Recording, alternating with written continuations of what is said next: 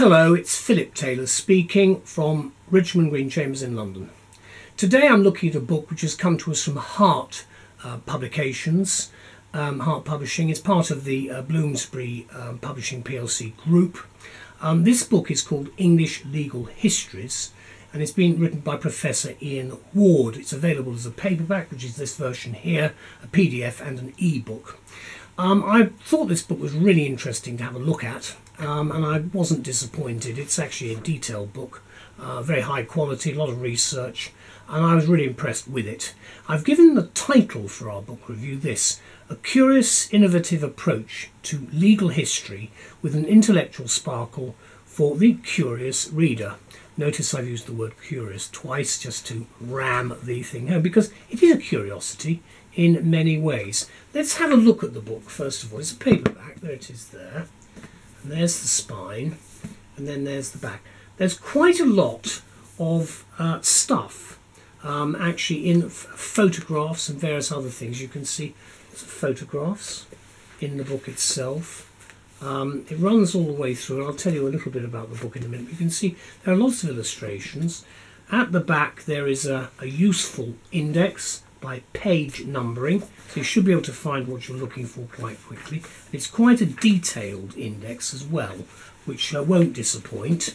There we go, because this is a very meticulous book, this. Then a list of references that have been used, an alphabetic list of references, and then we get to the end of the book. There's the list of references there. Then we get to the book itself, the end of the book there. You can see it's body copied basically, and you've got some footnoting. And if we go to the front of the book, there's the blurb. I've borrowed a bit of the blurb for the review. There's the front page there. Then that's the detail about Hart.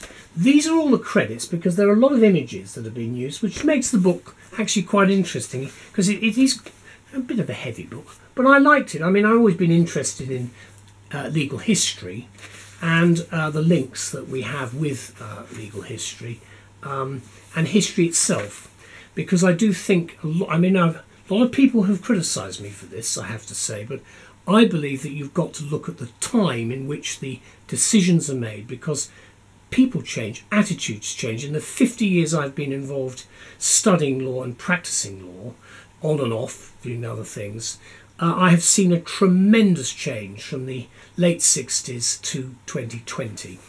Here is the book anyway. It's structured in three parts, I think. Yes, 3 parts. Part 1 starts in 1613, Part 2 starts in 1765, Part 3 1887, and that looks at in 1887. It starts by talking about England at that particular date. That gives you the relevance. And then it then goes on and looks at some of the major areas, obviously property law and criminal law being big areas. Now, there's the table of cases, not too many cases, but a few, just a splattering of cases. Some statutes, of course, as well, the usual ones there, and they hasten to add. Then you've got an introduction, which I shall mention in a minute. You see a little picture there of Gregorio Leti, who I'll mention in a minute. And then you've got, that's the introduction. Do read the introduction, because it actually helps in critical histories, and it runs through. And it gives us, mentions a very interesting person who may not be known to you, a troublesome lawyer it's called, and mentions William Prynne. And he's a member, as he was a member, as I am, of Lincoln's Inn. That is on page 132, and I'm not going to give anything away, but look at Mr. Prynne, it's spelt P-R-Y-N-N-E, and you'll find out what happened to him. It's not a particularly nice story, and I'm not going to spoil it for you, but I think sure many people will know who William Prynne is. I visited his house as well, so I did find it quite interesting. So what do we say about the book? We say this book on English legal histories has been written by Professor Ian Ward of Newcastle University. He's a law professor.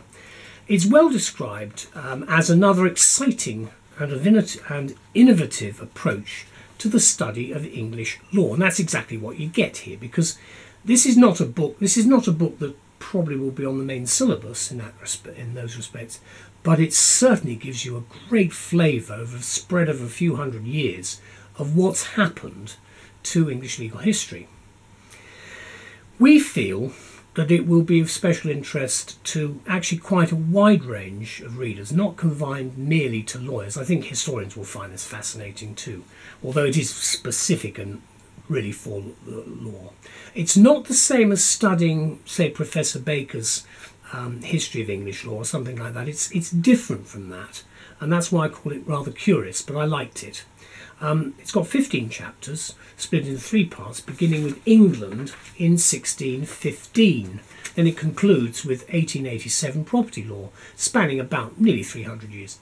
So do read the introduction at the beginning, which will give the reader a flavour of the author's approach. And it begins with an apocryphal story of Gregorio Leti, photographed in the first page, concerning King Charles II, who liked Leti for his good conversation.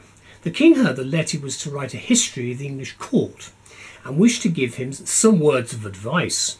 Apparently the king commented, "Be careful not to cause too much offence." Leti replied, saying it was very difficult because it would take the wisdom of King Solomon to write a history that did not, in the end, manage to offend someone somewhere. Whereas a bit like being a politician with COVID-19, isn't it, if you think about it? Because the problem is, whatever you say, there can be some people who don't want to hear it and don't like what you're saying. Nevertheless, the reported response from Charles II observed that Solomon had, quote, the wisdom to write in parables. To complete the story, of course, Leti did cause offence, what a surprise, with what I described as his anecdotes of life at the English court. Ward concludes, writing that Leti, rightly sensing that he might be overstaying his welcome in England, left for Amsterdam. And the author gives us here the flavour of his book, which I think is brilliantly researched throughout, and we found it entertaining in what I describe as rather a droll way. Throughout, of course, Ward has written English legal histories with an accessible writing style, so it's easy to read, which is designed for both the student and a broader audience. And I think researchers will find this helpful too. He takes us beyond the narrower confines of legal doctrines and cases and invites them to consider the myriad contexts within which English law has been shaped.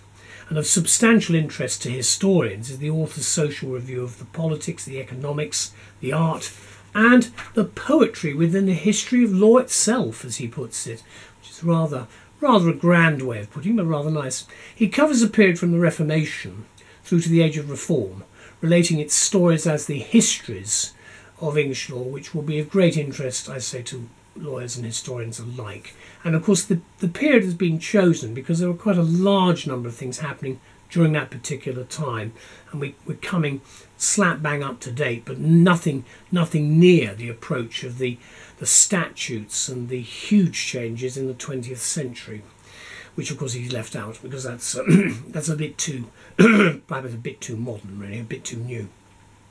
Let me conclude by saying this: the content covers these areas depending on what you're looking for: histories of the constitution and government, crimes and contracts, tort and trespass.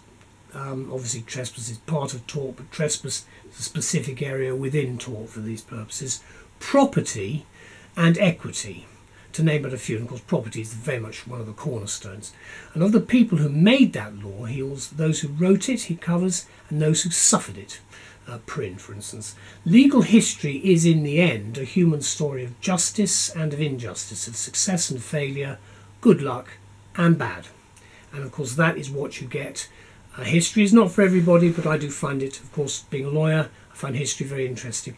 As a politician, I also find it interesting, even though sometimes you don't quite get what you want.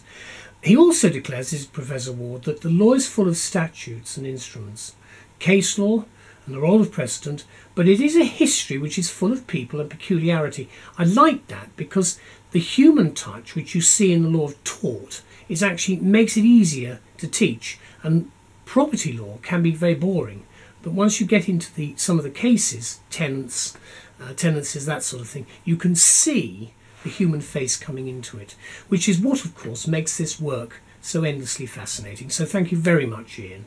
The publication date of the paperback edition is cited as at the 9th of January 2020. It's available as an ebook, and I'm recording this in May 2020, so the spring is just here. Well, there's a bit overcast today.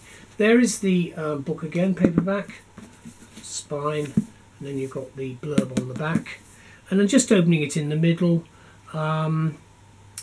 William Allen, there we go, Contracts and Markets. So a lot of detail here.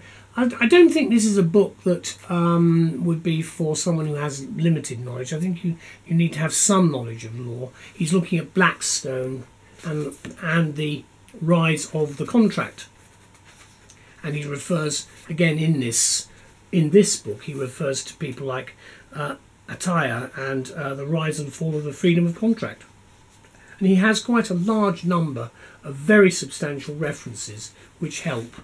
You've also got Lansdowne House mentioned there, for instance. There's another picture, and there's a lot of very interesting information. And then Charles Dickens. See, you can't escape Dickens.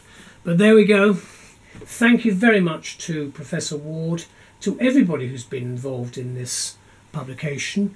I'm very grateful to Hart for sending it to me for review, and do have a look at our reviews and any of the other stuff we put in the journals and on the web. In the meantime, thank you very much. Bye-bye.